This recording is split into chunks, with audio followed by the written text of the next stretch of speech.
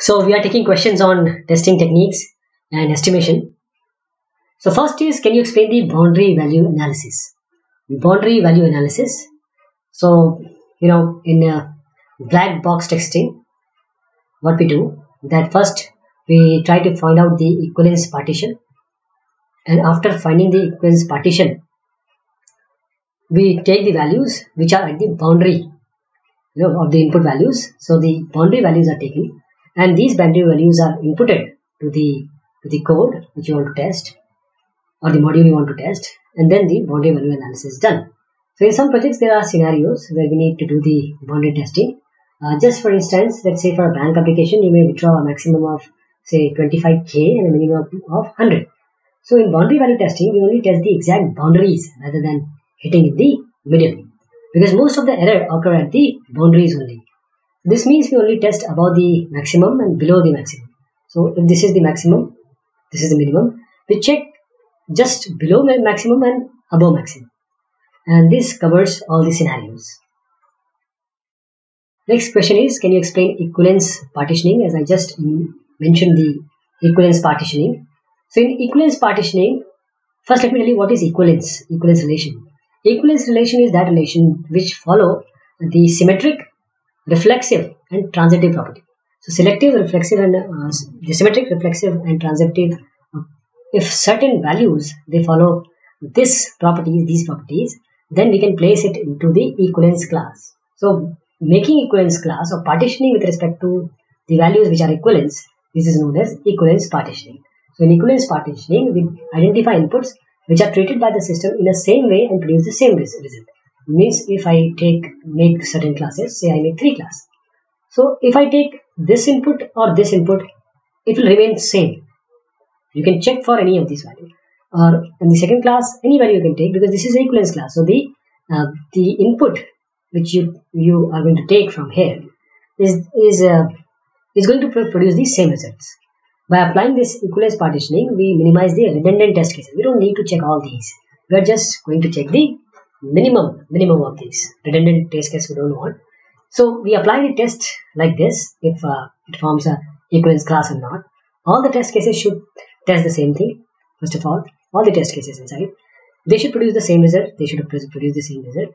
If one test case catches a bug, then others should also catch the bug. They also should create the same bug. If one of them does not catch the defect, others should not catch. It should be bug actually. Why? Because defect are the bugs which come after the installation or deployment, or when it is already submitted to the user. Can you explain the random or monkey testing? You have seen monkey. There is no set pattern of monkey. Monkey can go anywhere. From here, this branch of tree to that branch of tree. So random testing is also known as the monkey testing. In random testing, data is generated randomly, often using a tool. So random testing has certain weaknesses. Why? Because they are not realistic. You cannot just check the randomly. You cannot test. So many of the tests are redundant and they are unrealistic, and you are going to spend more time analyzing the results only. And you cannot create the test if you do not record the data was used for testing. So once you test it, you may not be able to recreate the problem. This kind of testing is of no use, and they are generally performed by the beginners or the newcomers, and its best use is to see if the system will hold up any adverse effect. If you give a electronic toy to a child, what he is going to do? He is going to do the random testing. He doesn't know what it is doing. He'll devise any mean or anything so that he may understand what exactly is going on. This can be an example of random testing. Next is, what are semi-random test cases? Semi-random test cases. As the name is suggesting, semi-random testing is controlling random testing and removing the redundant test cases. So if you are able to manage to control the random test just by removing the redundant test case, then you can say that you are making the test case in a semi-random manner. So what we do is to perform random test cases and equivalence partitioning to those test cases, which in turn will remove the redundancy, thus giving a semi-random test cases. What is a pairwise defect? Can you explain a pairwise defect? Orthogonal array. Orthogonal array is a two-dimensional array in which we choose any two columns in the array, and all the combination of numbers will appear in these columns. So just imagine, we'll show you the figure. Let me show the figure first. So first we'll go to the figure and then we'll come back.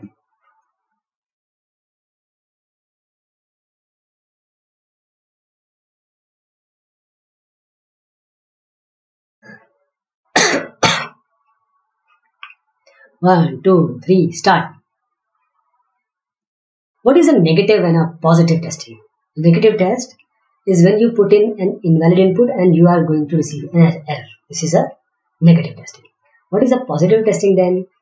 Positive testing, that means you are going to place the valid input and you expect some action to be completed in accordance with this specification. This is a positive testing. Now let us take some questions on testing estimation. What are the different ways of doing black box testing?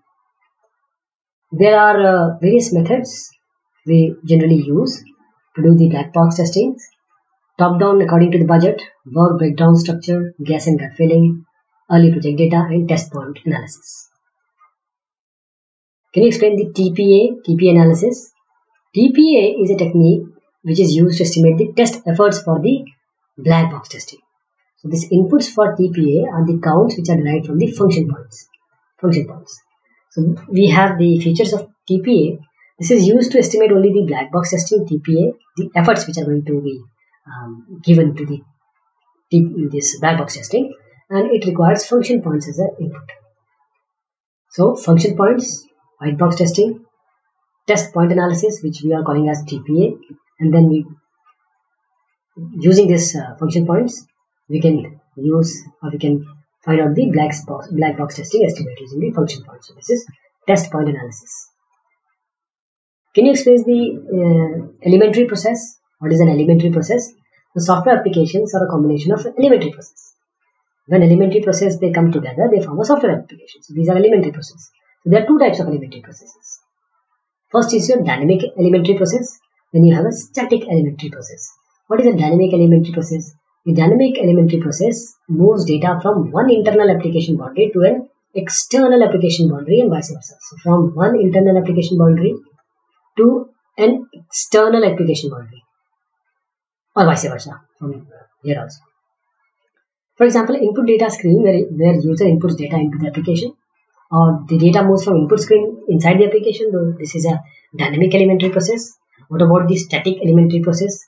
The static elementary process which maintains the data of the application either inside the application boundary or in the external application boundary. For example, in a customer maintenance screen, maintaining customer data is a static elementary process.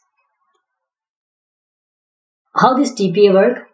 TPA, we have just seen TPA.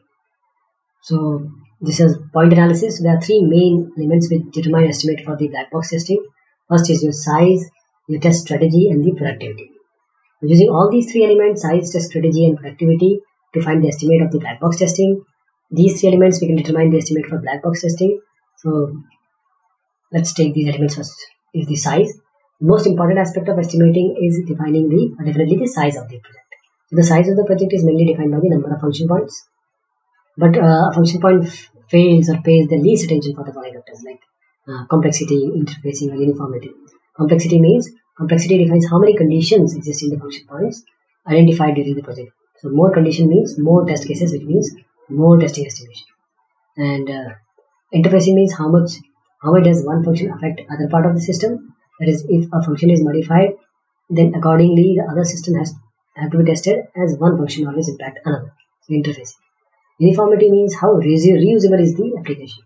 It is important to consider how many similar structured functions exist in the system, and it is important to consider the extent to which the system allows testing with the slight modification. This is the size. So for example, let us take a customer name.